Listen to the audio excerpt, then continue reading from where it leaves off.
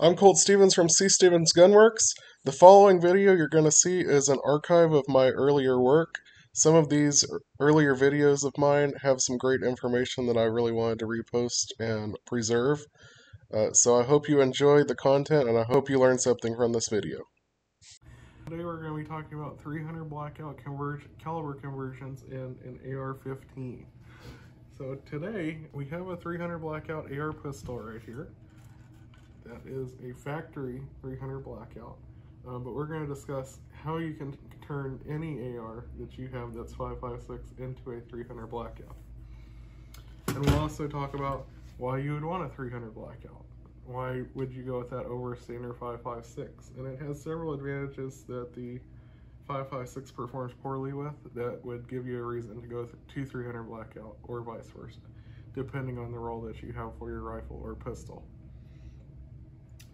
So, 300 Blackout.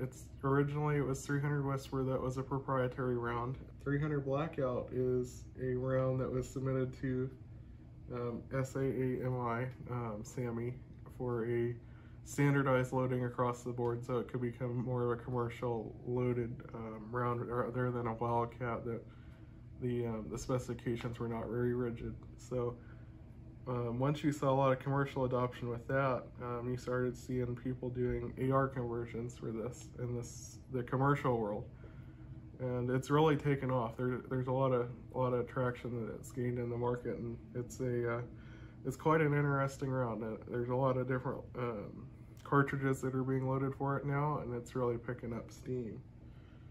So how would you convert an AR? Really, you only need one part. You need the barrel. The neat thing about this, and they built this into the design of it, is the actual cartridges themselves, which we have here. These are Subsonic rounds, we'll talk about that in a minute.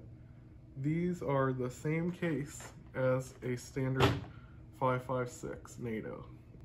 The only difference is they are necked up from 224 projectiles to 30 cal, thus 300 Blackout. The barrel is the only thing you must change. It is a required change. You can't just shoot 223s out of this. And we'll talk about why that's important later. Optionally, depending on which barrel you get, you may need a gas system adjustment. We'll get into that right now. The gas system, these barrels are offered in 5-inch to 16-inch. So these barrels typically have a pistol link gas system, as opposed to this one has a pistol link gas system. If you had a standard 16-inch carbine 5.56, it would have carbine link gas, which is longer than pistol link gas. The reason that's important is because 300 Blackout has less internal pressure to cycle the bolt back.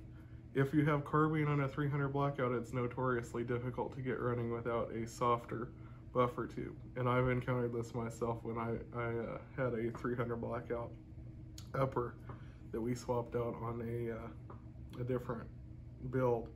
This pistol has pistol link gas, of course, but I built a 16-inch carbine 300 Blackout that did not cycle right out of the box, and I ended up having to get a light buffer to make it work. So occasionally you'll have to do minor adjustments. That's why most of the time you see pistol link gas, because you have more pressure that's working the action, the bolt carrier back for you. Now of course that does kick harder. The 300 Blackout carbine is right on the edge of short stroking. That's why it's not totally unreliable. It's not totally reliable either. You just have to kind of get that fine line of where it works best. And there's a couple other things you can do, like adjustable gas blocks, to get it just straight fine-tuned in there. But for most purposes, 5 to 16-inch barrel, pistol link gas is going to be best. Commercially, after about 8-inch barrels, they start to offer carbine. But keep in mind, if you're running carbine on your 300 Blackout, you're going to have to do some adjustment to get it working just perfectly. And it may not run straight out of the box if you're slapping an upper and a lower together. So we talked about the The parent case, the 223, necked up to 30.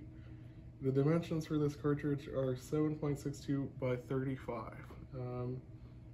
Their goal with this was to mimic the performance of the 7.62 by 39, the AK round, in an AR15 size package. Now, importantly, you can get the AK 7.62 by 39 in an AR, but it requires different magazines to use. If you ever looked at like Palmetto State Armory, they have a specific lower that's designed to accommodate the AK magazines. This uses a straight AR-5.56 magazine, the AR-15 5.56, 30 rounders. Just same follower because it's the same case. The 7.62 by 39 AK is a different magazine entirely because it's a different case. This is interchangeable with the 300 Blackout. And the second goal is, of course, the minimal modification of existing rifles. You only have to have one part, that's the barrel. You may have to have other things depending on what exact barrel you have, which is more important with commercial because military, they're probably going to all use one kind of barrel. So they're going to know exactly what they have to convert it. But as far as required conversions, the barrel only is what you need. So why would you use 300 Blackout?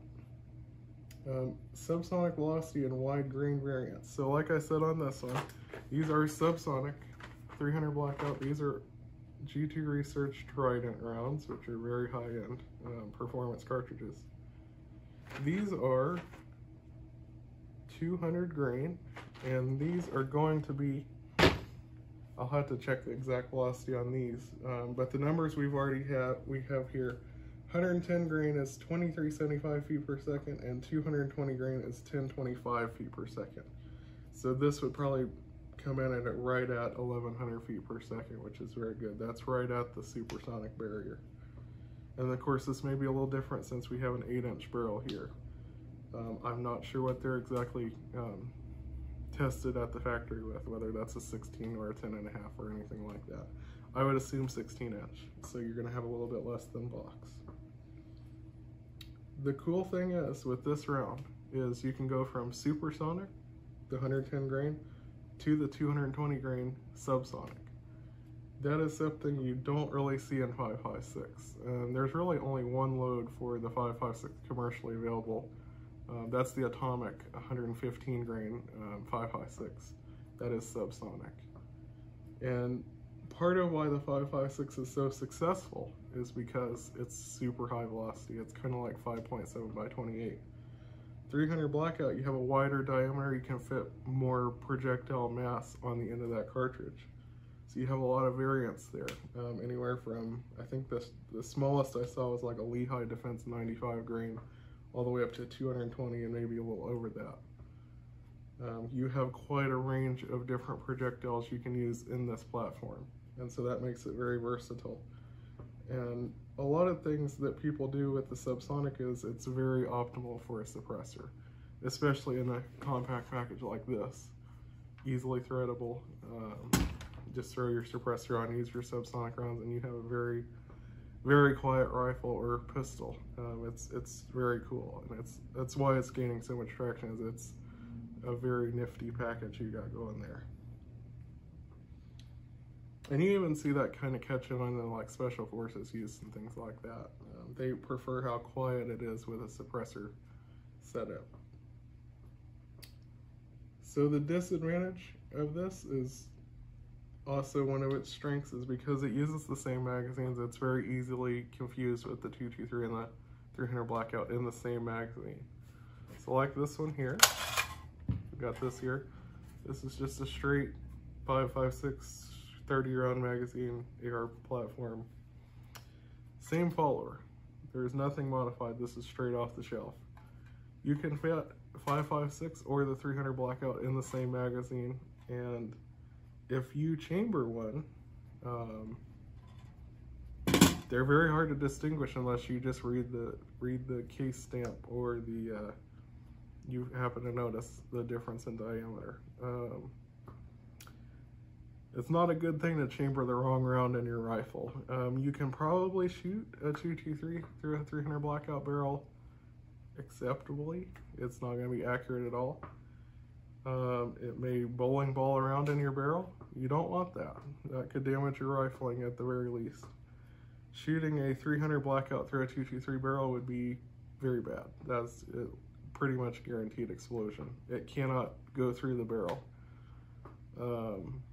It's just too big, and it will get stuck, and it has nowhere to go but out.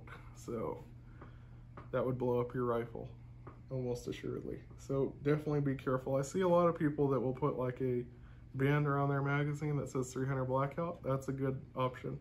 Some of them are specifically stamped 300 Blackout. This one actually has a follower that says 556. But because they're interchangeable, it doesn't really matter what it says. You can put either in, but if you have a 556 and a 300 Blackout rifle, it's best to keep them labeled and separate.